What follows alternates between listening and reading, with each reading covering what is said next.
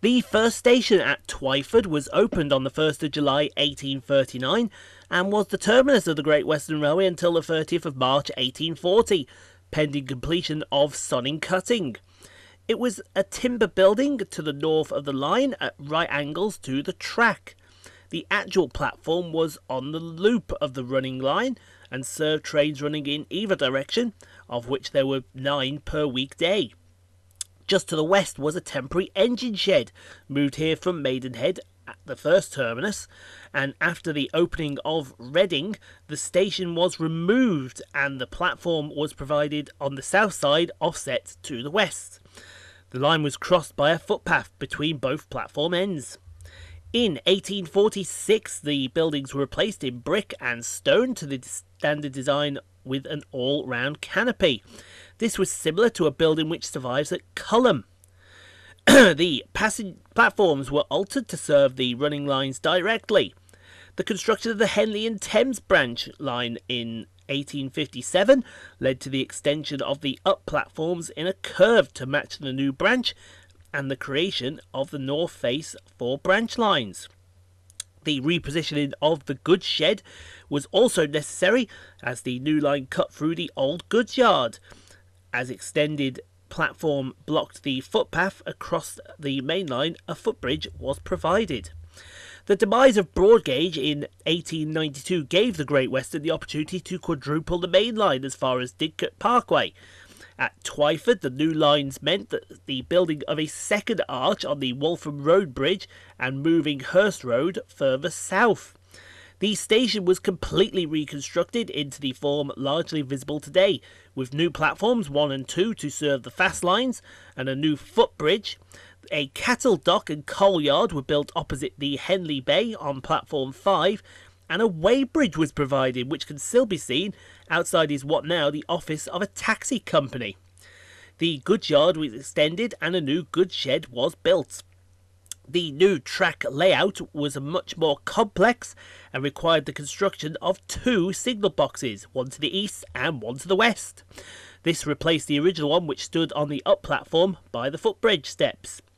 The station master's house was built in 1900, after which there were no more significant changes until the 1960s. The Great Western Railway was nationalised on the 1st of January 1948, becoming part of the Western region of British Railways, but apart from new signs, it had little effect on Twyford until the 1960s. In 1961, the track work was simplified and the 2 signal boxes were decommissioned and replaced by a single one in the V between the up relief and the branch lines. This lasted only until 1972 when all signalling control was transferred to Reading. The goods yard and the cattle dock closed in 1965 and were cleared to provide the present-day car parks. In 1975, the road bridge was constructed and platform 1 and 2 altered to reduce the curve through the station and make mainline trains suitable for 125-mile-an-hour high-speed trains. In 1989, the main buildings on platform 4 were gutted and rebuilt internally to provide a new booking office and waiting room. The building, although lost its chimneys in the process, however the chimneys on the island platform building remain.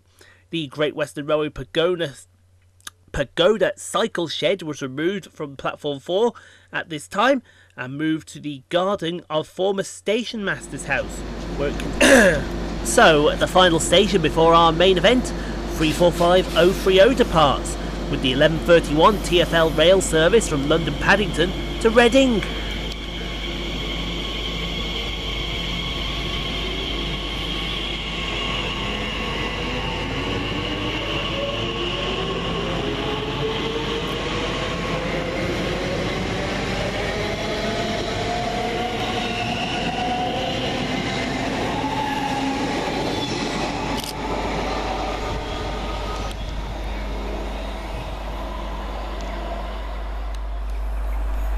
Next through we have 66533 for Freightliner, working 4M58 from Southampton MCT to Garston FLT.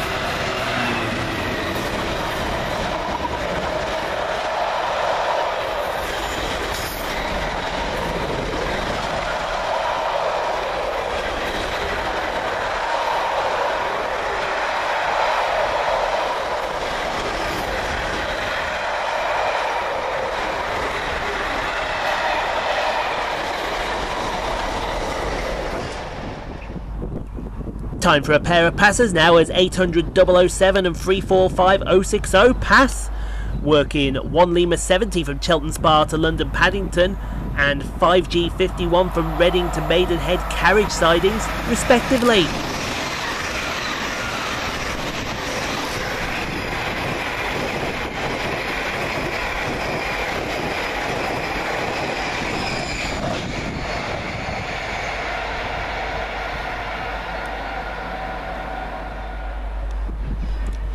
Coming in to terminate with a service from Henley-on-Thames is 165108.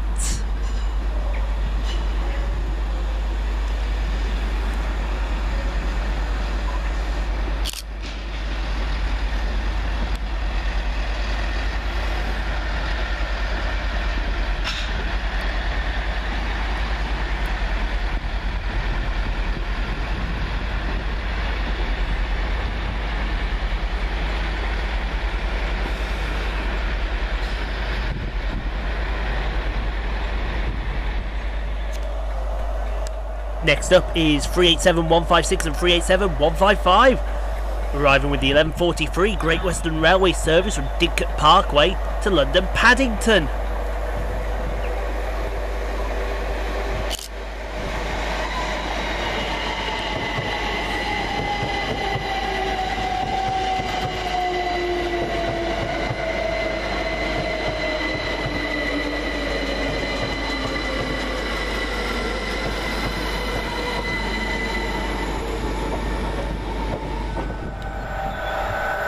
Taken as a little by surprise on the fast line, 800 309. Working 1 Delta 22 from London Paddington to Oxford.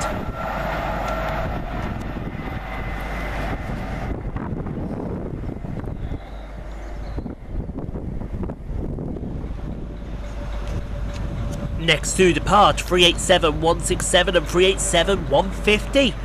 Working the delayed 1137 Great Western Railway service from London Paddington to Reading.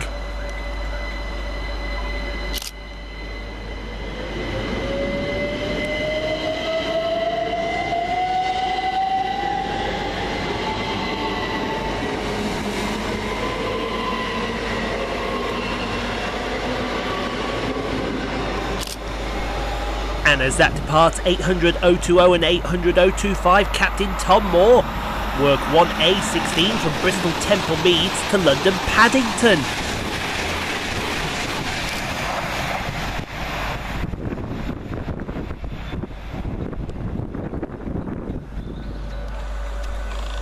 Next up on the fast line, 800 031. Working 1G13 from London Paddington to Cheltenham Spa.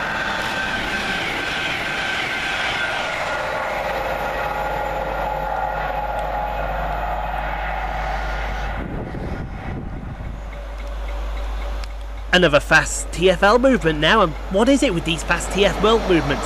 As 345059 works 5G56 from Old Oak Common to Reading.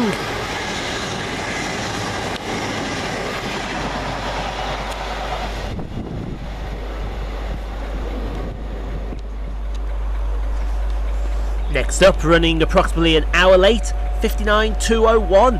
Working 7A09 from Merehead Quarry to Acton TC.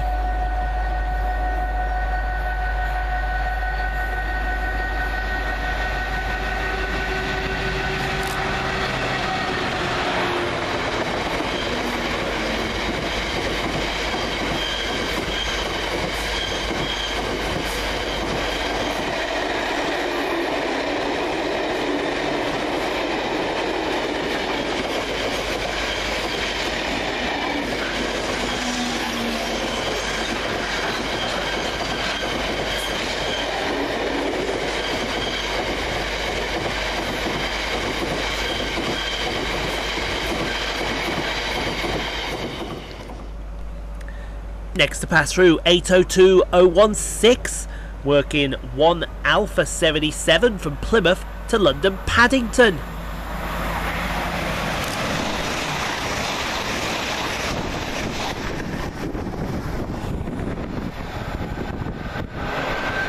And as that goes through, 800-009 goes the other direction, working 1 Charlie 12 from London Paddington to Bristol Temple Meads.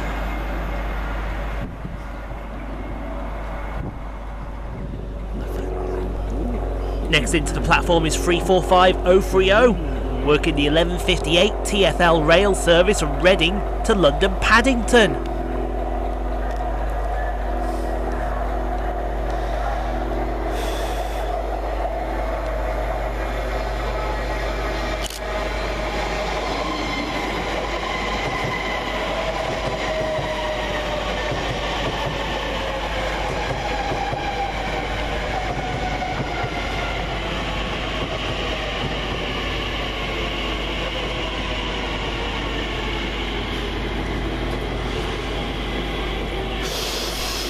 And trying to make it obvious there's not a fast train passing, 800-316 is next, working 1 Lima 14 from Swansea to London Paddington.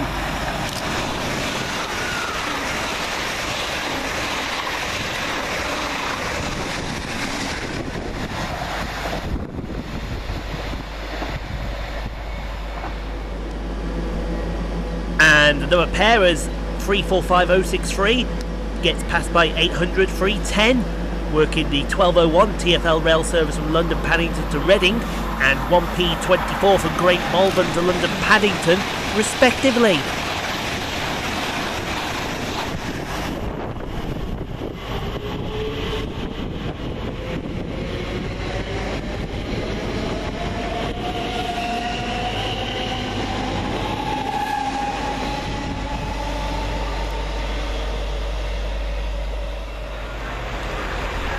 And to change it up a bit, here's my trade in the form of 387153 and 387162, working the 1207 Great Western Railway service from London Paddington to Didcot Parkway.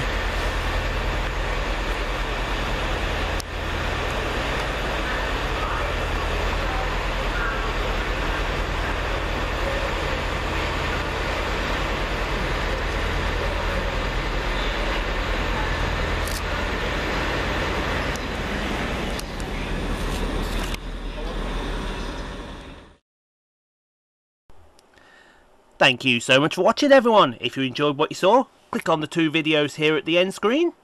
Helps out the channel. Also, don't forget to like, comment, subscribe if you are new and got this far. And we'll see you all in the next video, folks, wherever that may take us. We'll see you then, folks.